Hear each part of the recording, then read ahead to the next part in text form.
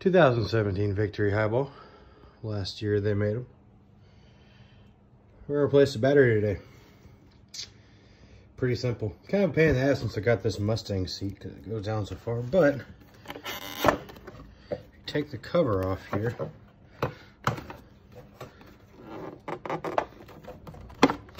Like so. Put it away. I had one of my buddies actually wrap it with the state flag. Good old Texas flag. Anywho, I've already taken the battery out. It's not that hard to do.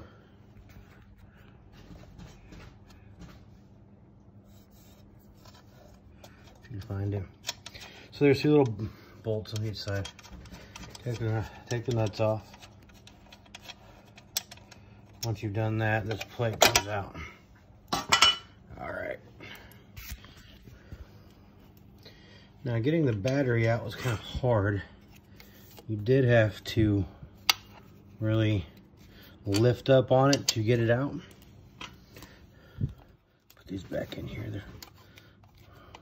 So the battery doesn't cling around too much. All right. All right, so I've already disconnected the cables.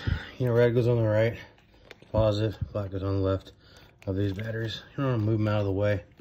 It's kind of hard to do this one-handed, but nevertheless, whatever.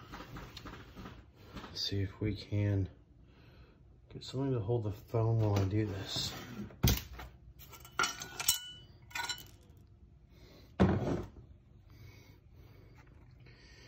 Let's see.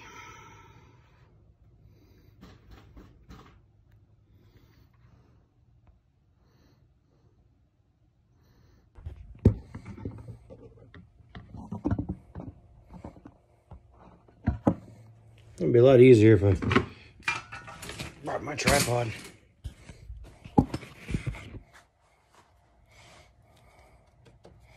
Kind of works. So, once you get your battery removed, put a new one in, this could be easy. Should be. But I have a hell of a time finding a battery with the same dimensions. So what I got was a Duracell from Batteries Plus. It's an AGM battery, 2-year warranty, it's like 140 bucks. But matched up to my battery pretty damn well. And with the same cold cranking amp, so that worked out pretty awesome.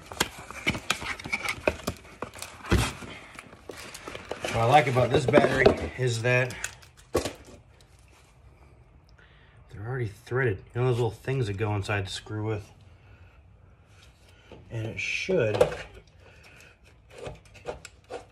Oh, it does.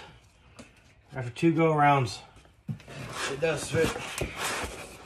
First, I got a battery that didn't quite match up, which sucked. So I had to return it. And now I have one that does. So, what I'm gonna do is put it all back together. Alright, so I got the battery in here. It comes with all the little things. So we're gonna get our red terminal and my trickle charger. It's kind of hard to get up underneath here and get this in, but nevertheless, we're going to.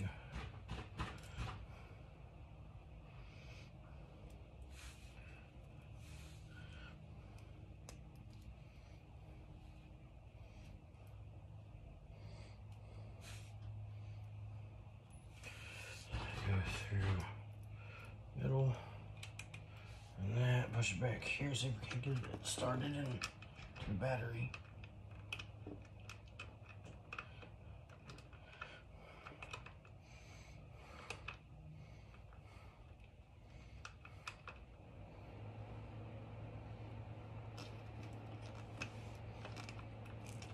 Never quite works out the way you want it. But I do believe I got it in there. Also, it's a 10mm that goes on there. To tighten it.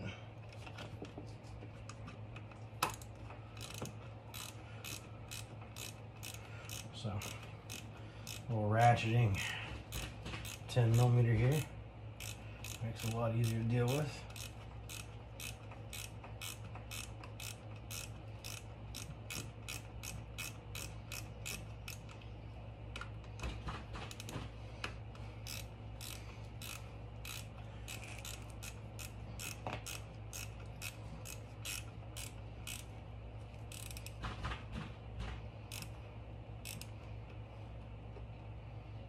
Get it pretty tight.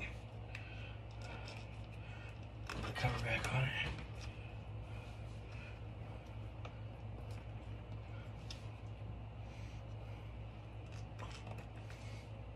Alright, now the negative shouldn't be as hard.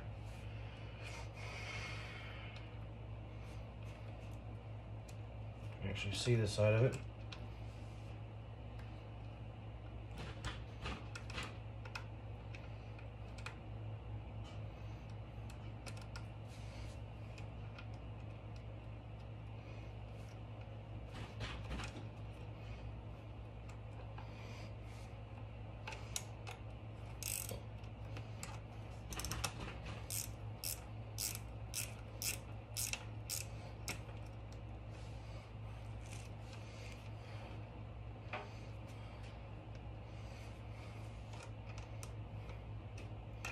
I find it therapeutic to work on my motorcycle. Well, really on anything.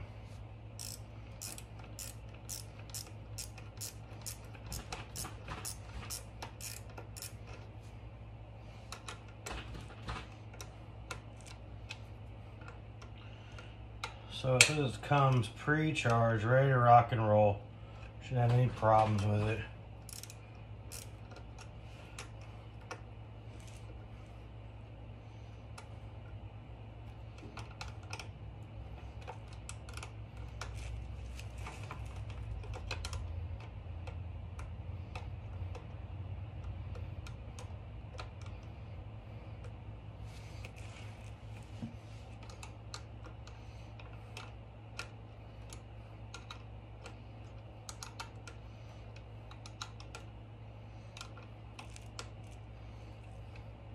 Yeah, batteries plus and bulbs or whatever it's called.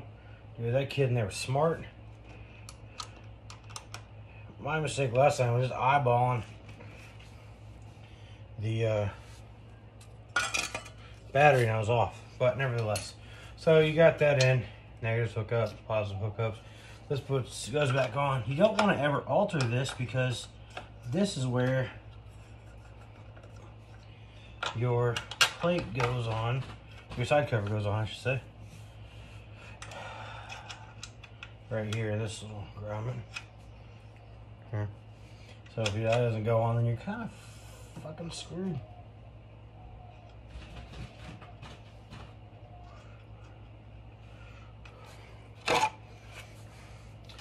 And these little doohickeys you gotta line up. This is the one that'd be not touching if you altered this to get in your battery if it didn't fit. I thought about doing that, but it wouldn't fit. That'd suck and it would look dumb. Of course, never fails. It's funny because my phone that I'm recording this with is sitting on the box where my socket set, which will make this 10 times faster, but why not do it the hard way?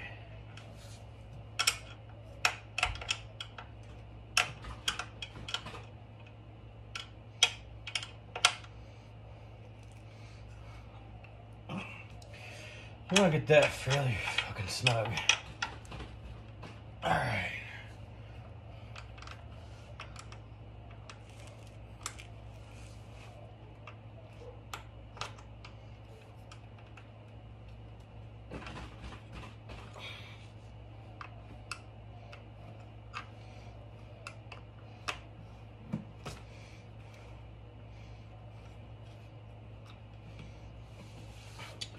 Just take your cover here, pops back on.